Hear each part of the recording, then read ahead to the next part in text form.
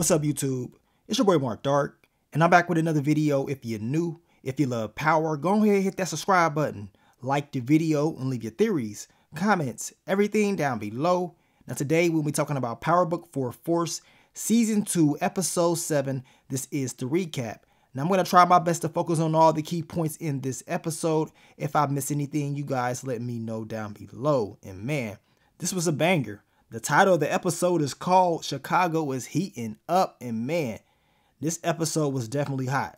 Your boy Gennard, he was on one. He had me cracking up. I told y'all, they need to pay Chris Lofton more money because after what he's doing in this season, I mean, he need a pay raise. He's killing it. Had me cracking up when he saw Mireya and Tommy, meet up. I told you guys that whole thing between those two is completely stupid. Everybody's been saying this since day one. It's entirely too risky, and we know eventually everybody's going to know about it. The feds, they know about it because we know in the next episode, Stacey Marks, she's going to tell Tommy Egan about it, and I cannot wait to see how Miguel's going to handle all of this once he figures out that Tommy is clapping his sister's cheeks. Y'all heard what Mireya said. She said that her last boyfriend, Carlos, he got taken out by Miguel because of her messing around with him. So I definitely cannot wait to see how everything plays out. We know Tommy and Diamond, they taking over. They're getting all the crews together. But Miguel does not know everything that they're doing.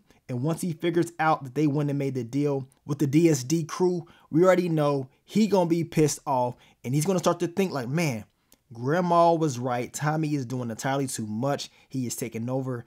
And it's just a matter of time before he tries to take me out. And what y'all think about your boy Vic? He caught another body. Shout out to your boy Brian Keys, who plays Special Agent Vargas. He got taken out by Vic because he was entirely too eager. He was doing too much. I told you guys in my quick thoughts video, I mean, after Tommy saw him earlier on in the episode, you would think he would calm down. But no, when you do what he is doing, it's just a matter of time before you're taken out. And Vic, he wasn't about to slip up in that particular moment because Tommy, he was on one. He knew something was going down. And I'm pretty sure Tommy is really going to be watching Vic in these last few episodes that we're going to end up seeing. And we know Claudia and Shanti, they made a deal in this episode and they was killing it. But we also know that Elise, Claudia's love interest, she just may, make it a little bit harder for Shanti. And I got a feeling it's not going to end well for Elise because Shanti is on one and she be damned if somebody comes in her way and stops her from getting this money. And we didn't get to see D-Mac at all. I told you guys, I'm like, okay, when we gonna see the D-Mac storyline? We know he got sent out to that youth academy. We still didn't see anything in this episode. We only got 3 more episodes left, so hopefully we see something very soon. But let's begin, man. Let's hop right into it. What did we see in episode 7 titled Chicago is Heating Up? Now the episode starts out with Tommy clapping Mireya's cheeks. He was having a hell of a time, y'all. I did see some of you guys mention that y'all believe Tommy's going to knock her up. Well, the way things are looking, I won't be surprised. But we know Miguel, he popped up to the party unannounced. And Mireya, she was shaking in her boots. And we know Miguel, he's getting tired of the Serbs. He wants to handle this issue. Tommy tells him, like, look, you should go to El Che and let him know that maybe cutting them off is the best move. I mean, these dudes are just taking out innocent people, shooting up projects. It's bad for business. So we know Miguel's going to take this information to El Che and see what he can do. But Tommy and Mireya, they were slipping up, y'all. And luckily, Tommy grabbed her work badge because Miguel, he would have ended up seeing it if Tommy never grabbed it. Now, we get to Diamond's P.O., Eddie Kane Jr., looking boy. He tells Diamond that he's actually doing a good job and he wants him to come to this fundraiser to give a speech, pretty much letting the people know that he is not a part of CBI and all this stuff. And he's changed his ways. He is doing well ever since he's been released from prison. But we know Diamond's going to have to think about if he's going to do this or not. Now, Stacey Marks is getting a lot of pressure put on her. And it seems like if she does not get the big fish soon, she's going to end up losing her job. So y'all know she was very, stressed out in this episode. And she took it out on her crew. And of course, she took it out on Vic Flynn. Now, we get the Shanti Showstopper page and Raheem. Apparently, he is telling her people are talking about Gennard. They're talking about her and how they know he's a junkie. And they know This is most likely bad for business and they're not feeling it. Shanti goes off on him, telling him that, look, we grew up together. You should be looking out for me. And if they run their mouth, put them in check. Let them know what time it is. I mean, she punked this dude straight out, hemming him up. I told y'all they was going to, show us a different side of Shanti. She was way more aggressive. Hell, I thought she was about to take Raheem out like Tupac took Raheem out on Juice. She didn't give a damn. Had that boy shook. Now we get to Tommy and the crew. They meet up at the Regal. They're trying to throw the feds off, so they meet up at a a different location. And of course, we see a new character, David Otunga. You guys may know him from the WWE. He is here in Power Book 4 Force.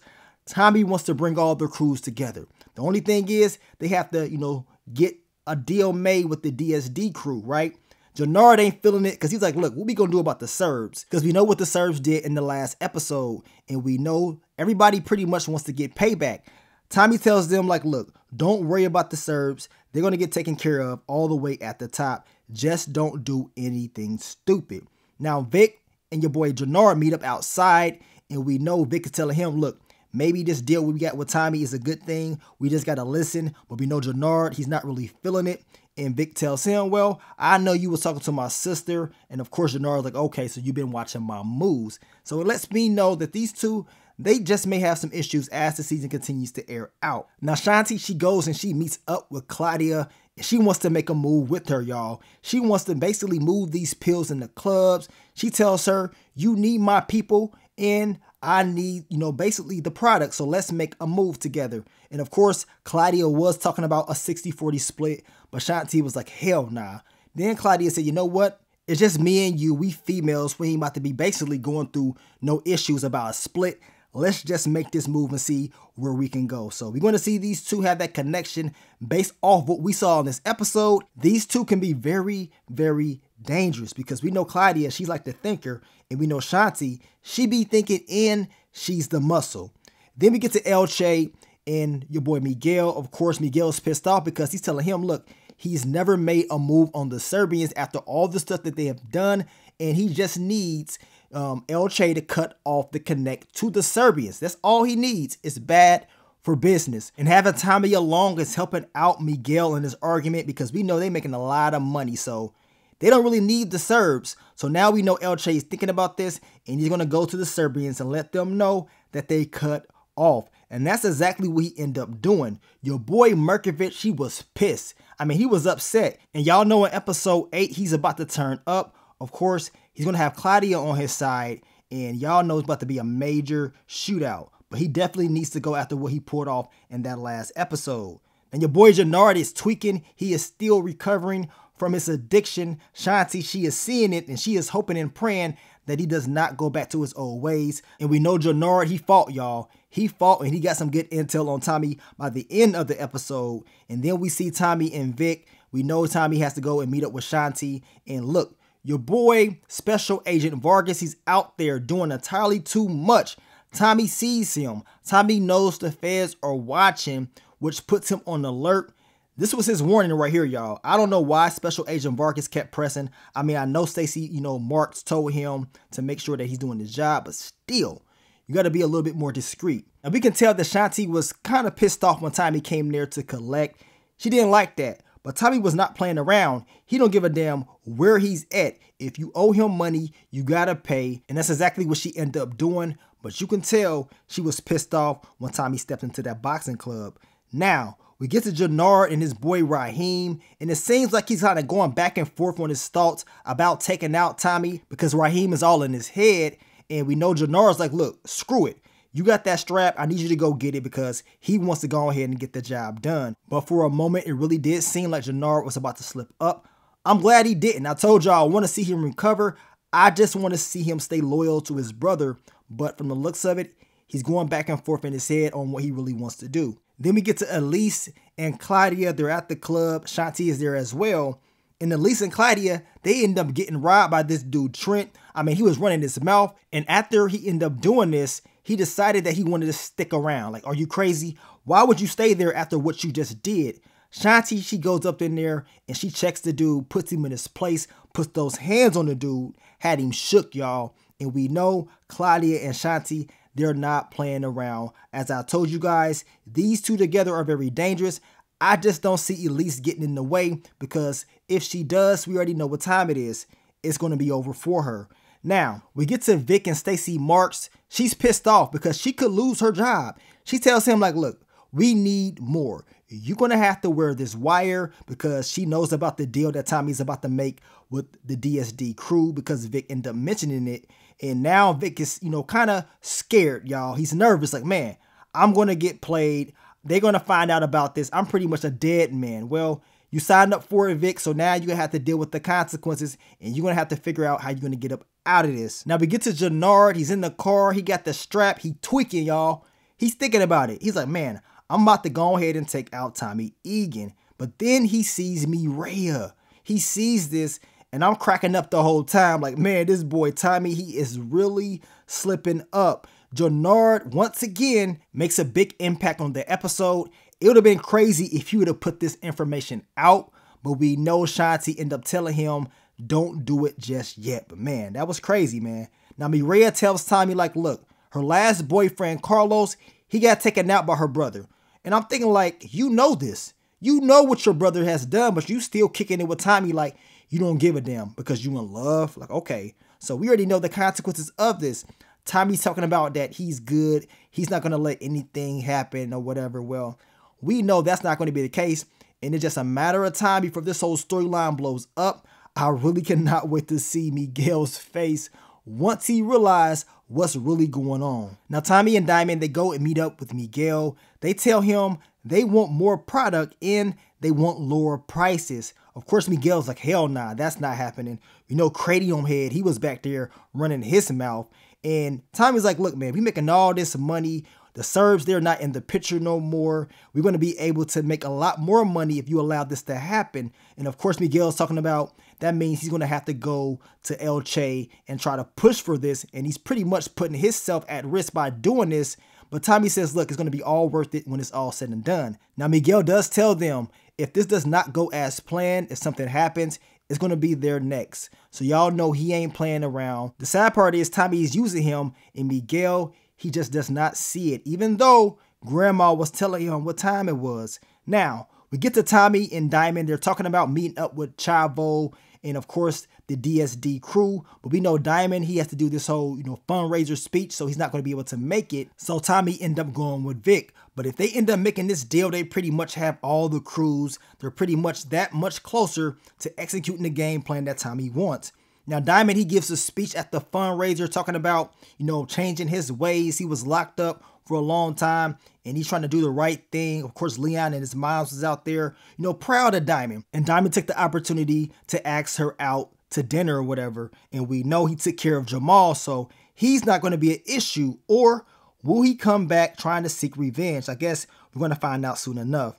Now, we get to Vic and Special Agent Vargas. He tells Vic, like, look, doing this, helping them out with Tommy is going to make the streets safer. It's going to save, a lot of innocent people. Hell, even his daughter if something goes down, right? And he tells Vic, if anything goes wrong, just get rid of the device or whatever. He's pretty much showing like he's concerned for Vic. And I'm thinking like, dude, you're telling him all this lets me know what time it is. You're talking about your family. You're getting real emotional, man. So I know your days are numbered. Now, Miguel's grandmother tells him you cannot trust Tommy. She's been telling him this since day one. She's telling him don't make the same mistake as his grandfather made or whatever in the past. Miguel basically thinks he has it all under control, right? Telling her that they're making a lot more money and they're about to be the only connect in Chicago. He about to really be running stuff. Not realizing that his grandma, she's an OG. She knows the game and she understands that something's up with Tommy. But I guess Miguel, he's going to find out soon enough. He does mention that he's about to meet up with the DSD crew and make them an offer. Not realizing that Tommy's already 2-3 steps ahead of the game and he's meeting up with them right now. Which the deal did seem kind of shaky at first, but they end up squashing the issues. We know Tommy's window ended up getting shot up, but Chavo told him he's going to take care of it, and they end up making this deal, which lets us know that Miguel will be pissed off. It's crazy because Chavo was talking about how he didn't really like Miguel like that. He liked the Serbs better, but Miguel, he's Mexican. He thinks he's better than him because he's Puerto Rican. He said Miguel's on that old school stuff, and he ain't really having it. Tells Tommy just beat his price and they gonna be good. So y'all know Tommy is definitely cool with that, especially since the Serbs, they're not in the picture no more, and we know Chavo and his crew, they're gonna need somebody to get that weight from. Now we get to your boy Diamond. He's about to kick it with Leon's mom, but she said, you know what? She'd rather stay in. And she came over a little bit early.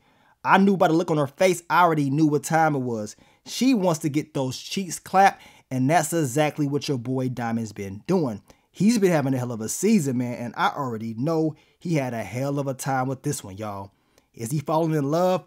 Will Jamal be an issue? Well, we gonna see, but it seems like Diamond, he is cool with her, and he's cool with her son, Leon. Now we get to Elise and Claudia, and it seems like she really wants to be in the drug game. She is talking about how her mom is a silent partner at one of the clubs, and they can continue to push weight. Of course, Claudia tells her we're gonna need Shanti in order to do this, but Elise is like, nah, we ain't gonna need her, we good.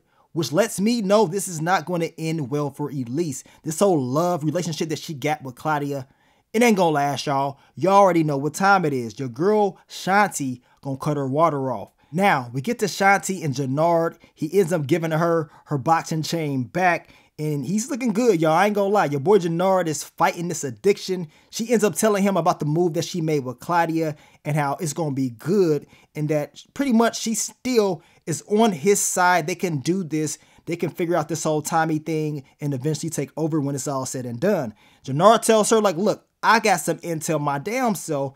I found out that Tommy is messing around with Miguel Garcia's sister, Mireya, and he wants to expose him right now. But Shanti tells him, no, just wait.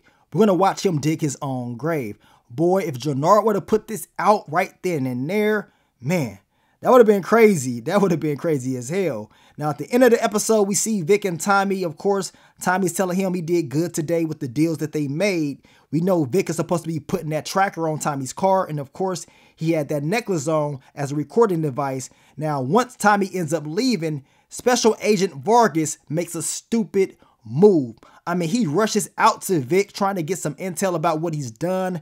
Tommy pops up like, dude, what the hell is going on? So he knows Vic is having a conversation with the feds. Of course, Vic is trying to play it off like, look, I don't know what this dude is doing. He just pops up on me. Tommy says, well, if you're not working with him, you need to prove it. And you need to take him out right now. And that's exactly what Vic ended up doing. So I guess we smoking on that Special Agent Vargas pack in this episode, y'all. And Vic, he ain't playing around this season. We already know he was going to be on one. He is just going through so much, man. I was just hoping that Vic can get out of all of this, but now he's in too deep even more. And taking out law enforcement, that's the last thing that you want to do. So we're going to see how Vic is going to end up handling this and what Stacey March is going to think about what just went down if she finds out about all the details. Because y'all know she going to ask him some questions about what happened. And how do you guys see this playing out with Tommy, Miguel, the whole deal with the DSD crew? I mean, all of this is about to get exposed in the next episode, and it seems like it's going to be a war with the Serbs and a big shootout with Tommy and all of them, and I can't wait to see how it's all going to unfold. Now, I want to thank you guys once again for all the love, all the support, and I'm going to catch y'all on the next one. But let me get up on out of here, man. It's your boy Mark Dark. I'm out. Peace.